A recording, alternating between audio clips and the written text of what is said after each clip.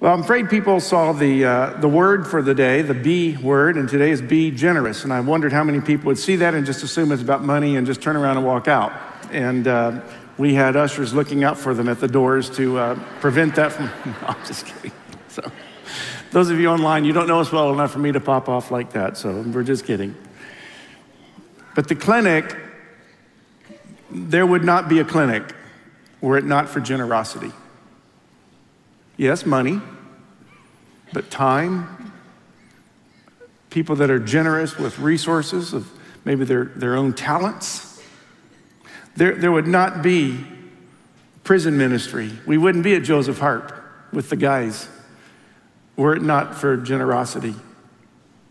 We wouldn't be involved in the local schools if it were not for generosity.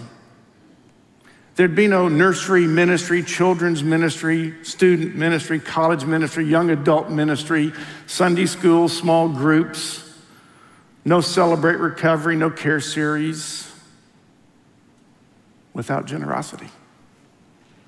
At every level, all kinds of generosity. Money can't buy all this. It can help us get things going.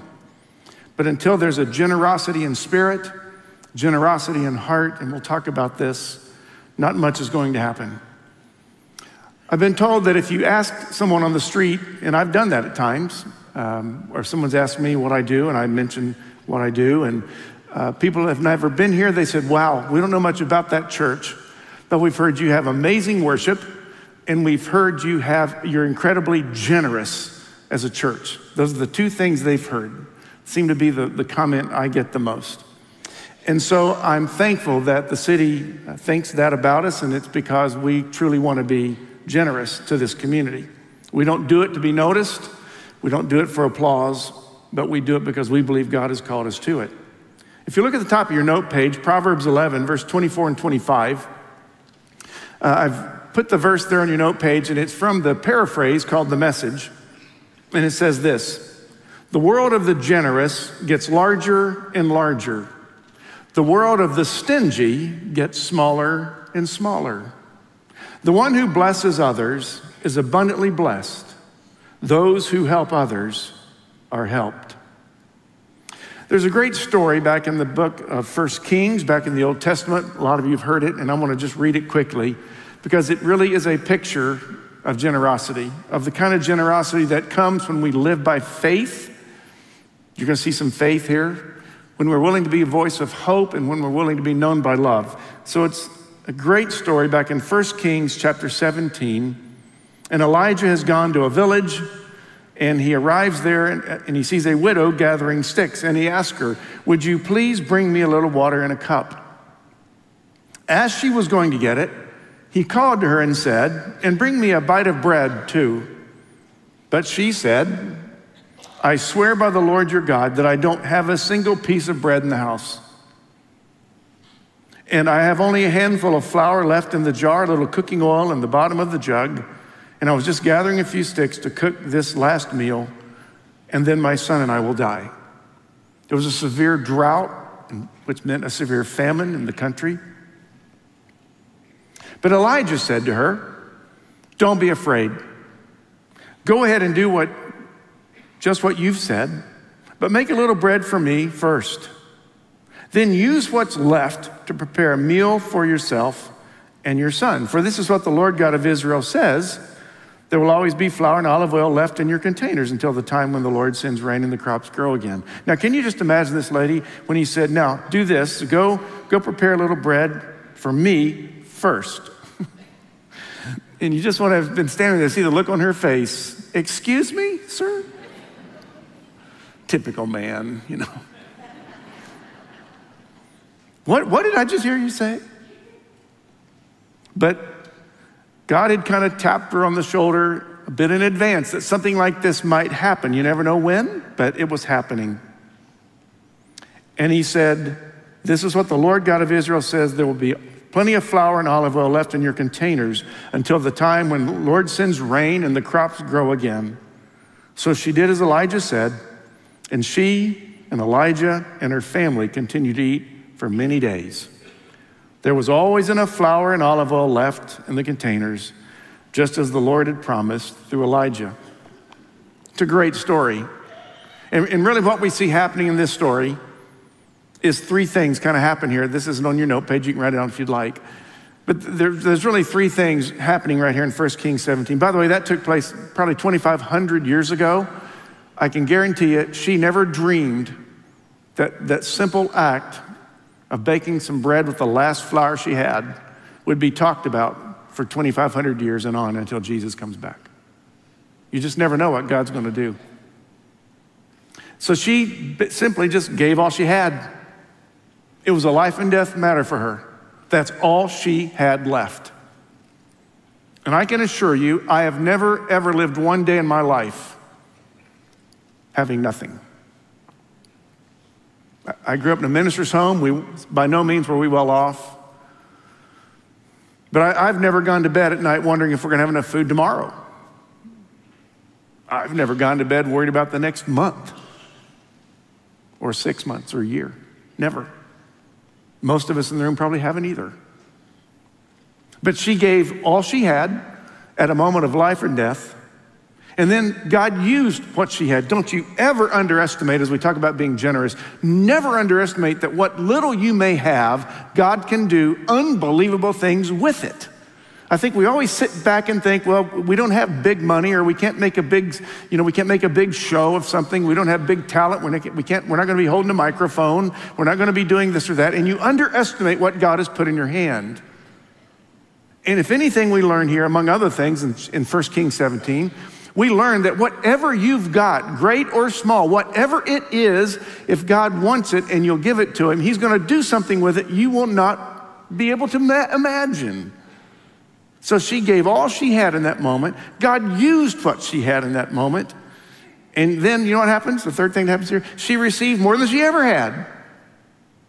Because in that moment, she just chose to be generous and trust God. I think becoming generous means four things. As I thought through this topic and looking at how God wants to use us and has used us as a church. And again, this is not about money. It includes our money, but it's so much more than money. So I think the first thing that's got to happen, if we're going to be a generous person, there's got to be a change of heart. I think stinginess is a heart problem. See, as Jesus begins to change our hearts and our minds, our motives tend to change. Our focus tends to change. We see it happening all the time. Someone fairly new to this idea of following Jesus, they begin to trust him and follow him, and they're shocked at certain things that begin to happen in their life that they would never have believed. And a lot of times it has just to do with a change of heart and mind and focus. Look at the verse there, Matthew 6:21.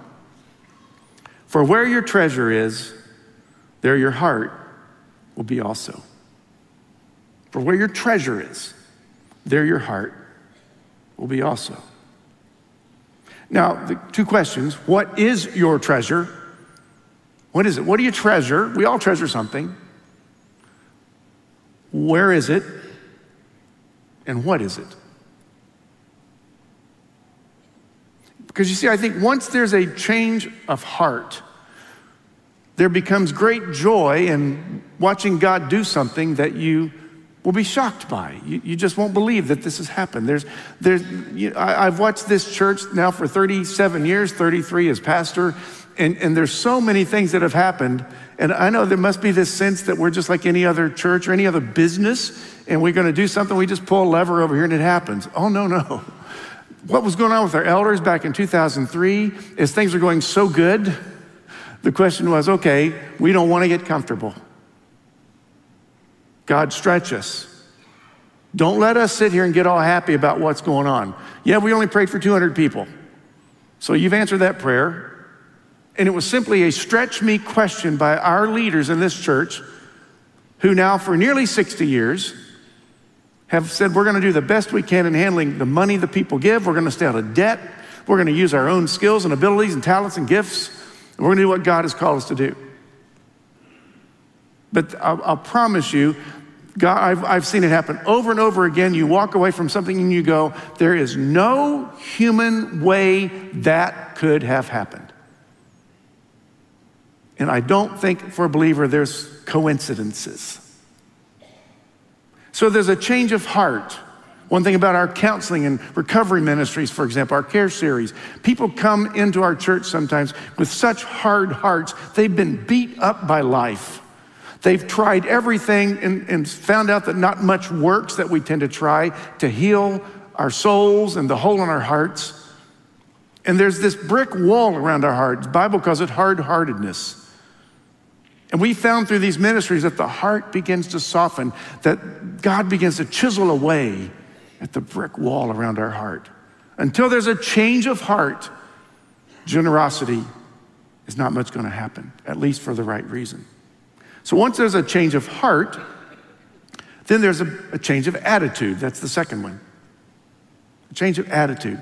Suddenly, when my heart begins to soften to the things of God, when I begin to be open to what Jesus would want to do in my life, what does it look like if I'm going to follow him? And it's frightening sometimes. And if you've never been really scared to death as a follower of Christ, maybe you need to take a quick look at, are you really following him close enough to know when he wants you to do something that just seems a little bit unreasonable? And so when he does that, suddenly your heart is now open to the things of God, and then your attitude begins to change. Look at this verse, Philippians 3:8. Everything else is worthless compared to the infinite value of knowing Christ Jesus, my Lord. I count it all as garbage so I could gain Christ. See, that there's an attitude change that takes place after a heart change. When God has your heart, when you've given your life and your everything about your whole being to God through Jesus Christ, there's a change of heart, and therefore you begin to changing your attitude about certain things. And I think one step in this process of an attitude change is coming to where we look at everything around us that we have. I like what I have. I have too much. We all do. I mean, I started my first 9-10 years of my life were in the parsonage back behind the church as a preacher's kid. I have the counseling bills to prove it, as I always say. But I've always had plenty. And unless God compels us to go sell it all, we don't need to be afraid or ashamed we have something. But he just simply says, here, and I think this, what we're hearing clearly in the book of Philippians here, is that we've got to somehow enjoy the stuff we tend to have and love and enjoy, our hobbies or whatever it is. But we've got to, at the end of the day, realize it's all really worthless. It is truly worthless. And we sometimes get so caught up in treasuring it, and the minute we die, the kids are going to sell it. They don't want it. It's worthless. Now, if I can remember that whatever I have is really, it's fun, it's nice, blah, blah, blah, you know, but it's not going to own me. It's not going to be my focus. At the end of the day, it's worthless. Everything else is worthless compared to the infinite value of knowing Christ Jesus, my Lord, to the point I would count it all garbage. And if there's ever been a time, and there has at different times in my ministry life, that I felt something needed to go so I could stay more focused on Jesus, I've always taken that step, whatever that may be. But there's going to be a change of heart, then there's a change of attitude. And the attitude changes now.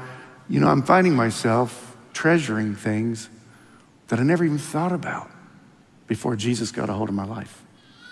The third thing that happens if you're going to become a generous person is there has to be a decision. So you've given your heart and life to Jesus. You begin to have a change of attitude about all kinds of things, people and possessions, about your work, about your job, about your gifts. And then you come to a place where, okay, I've got to decide, what am I going to do now? What am I going to do as a follower of Christ, as Jesus calls me to do things differently and to see things differently? Well, there's a decision to be made. Paul said to Timothy, 1 Timothy 6, it's on your note page, command them to do good, to be rich in good deeds, to be generous, willing to share, In this way, they will lay up treasure for themselves as a firm foundation for the coming age, so that they may take hold of the life that is truly life. Isn't that interesting, that last phrase? So that we may take hold of the life that is truly life. Last week, the text that we were in, it had started earlier in that same chapter, talking about that Jesus would be returning someday. And I know this sounds bizarre to the world. I know for those, maybe there's some folks here that are new to this whole thing in Christianity, and you're an alpha and you're getting some questions answered. And I know when I say that there will come a day when Jesus will return and take us to be where he is. That I know it sounds absurd, but the Bible tells me that when I die, I will be more alive than I've ever been. Amen. So since I believe there's a heaven and a hell, and I believe that Jesus is going to do what he says he's going to do, then why wouldn't I give some thought to what Jesus also has called us to do and lay up some treasure there? I'm always thinking, if I can just be prepared for retirement. I just want to be ready so I can retire someday. And I'll just ride this sucker called life. I'm just going to ride it out, leave the kids, not any money, but a few bills, just.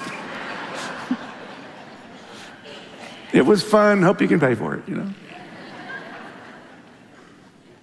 No, I got to start thinking about beyond this one. Beyond retirement here, because I'm told there's this life. What's this verse say again? 1 Timothy 6. So I can take hold of the life that is truly life. That means let's lay up some treasure. Pay it on forward. Get some treasure where it's going to matter. But that involves a decision. It involves me sitting down alone consistently and asking myself, am I letting anything that I own me? Am I letting anything that I have me? Am I letting anything that I do become about me? Or am I just willing to be generous with whatever God calls us to be, to do?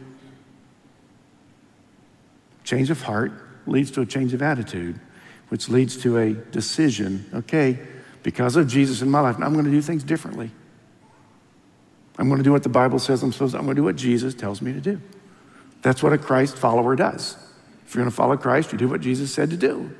If you don't want to do that, then don't claim to follow him. But this is what people who follow Jesus are called to do and to be.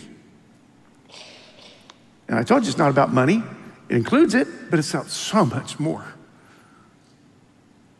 And then the fourth thing, if we're going to be really a generous person, then we take action. We begin to make a decision that something needs to change, that I've had some of the priorities out of whack, that it's kind of been about me and me protecting me and serving me and whatever, all that comes with that. But now it's time, there's now a decision that I'm going to change, and now we're going to take some action. For example, in Acts chapter 4, when that early church was just starting to form after Pentecost, and they were growing like crazy. And one guy in particular named Barnabas, which means son of encouragement, he sold a field that he owned and brought the money to the apostles' feet so they could use it however there may be a need in the church. Not everybody owns a field, but some people who do own fields, in essence, through the years have been willing to sell that field, whatever that may be, and God's used it in a pretty significant way. But let me tell you what's happened more so than just those that have been able to sell a field. There's really probably 8,000 to 9,000 people. We don't have fields. I don't have a field. But when the rest of us do our part in serving, I'm talking about it's not all money. But if we do our part in using the gift God has given us, if we do our part in being what he's called us to be, if we use the gifts, if we are willing to share some things, if we're willing to be available to people and do something that matters to people and lay some of that treasure up for the future, I think that's what makes God smile, because we know that he notices. I've told you many times that as a high school student, our family went to the Holy Lands over in the Middle East, to Jerusalem and throughout that whole area of the world. And I remember seeing the Sea of Galilee, and you stood on the hillside where Jesus fed 5,000 people, or 5,000 men. That didn't count women and children. But then you go visit the Dead Sea, which is close by. It's down the way. At least it looks close by on the map. You know why the Dead Sea is called the Dead Sea? Because it continually receives, but nothing ever is given out. It's stagnant. That's why they call it Dead Sea. It's dead water. It only comes in. Nothing goes out once it gets there. That's why it's called the Dead Sea. And in some ways, it's a unique thing to see. I remember it being somewhat beautiful and unique, and other part eerie and kind of creepy in some ways. Dead. I don't want to be that kind of person. And I think God calls us to be generous with our money. Sure he does. That's pretty clear in Scripture. I've told you before, Kim and I were very, very convicted years ago that we've been two church kids, grown-up church kids. We were patting ourselves all over on the back because we were given 10% of our income before tax. Boy, were we proud of ourselves. And then God said, I didn't say you had to stop there. And we haven't. But be generous with whatever we've got. Be generous with your possessions. Be generous with your abilities and the strengths and the gifts that God has given you. Use them for God's purpose and glory. Be generous with those things. You're going to think this is weird. Be generous with your weakness. See, I think another thing good that I love about this church that people tell me a lot too, as well as our worship and our generosity in the community, is that this is a church where we're not afraid to admit we're all sinners saved by grace. We've all messed up somewhere down the path. We all have issues we wrestle with. And if we'll be generous in sharing the reality of our life with each other, there's a whole lot of people who will feel much more relaxed and comfortable when they walk into these doors saying, these people aren't as weird as I thought they were.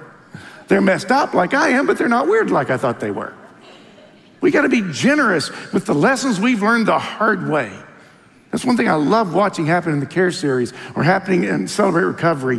When somebody else who's been there walks up to somebody and says, hey, I have been right where you are. You have? Be generous with your weaknesses. Be generous with kindness. Be generous with forgiveness. Be generous with patience. A lot of opportunities to be generous. But not much will happen in any church, and not much will happen in our individual lives till we understand that whatever it is we have, possessions or otherwise, God wants us to focus on what really matters. His name is Jesus. And when I think of Jesus, I consider everything else, really at the end of the day, garbage. I'm going to close this in prayer, and after I pray, prayer teams will be here at the front and ready to pray with you should you desire to have prayer with someone. And as I say every week, it's not about this. If it doesn't have to be about anything I've said, it can be about something you walked in with. Let's stand together, and I'll close this in prayer. Keep in mind, 2 Corinthians 9, you'll be enriched in every way so you can become generous on every occasion. Loving Father, we are so thankful. Your word is so practical and so powerful, and it's so clear. We don't come to this text today. We don't come to these verses. We don't come to this topic and leave here with a lack of clarity. Clarity will not be our problem. Action will be our problem. So Father, whatever it is you have for us, maybe there's a person that's crossed our minds. Maybe there's a need in the community. Maybe there's a need in the church. Whatever it is, God, I pray you would find us generous with everything you've put in our hands. We pray this in Jesus' name. Amen.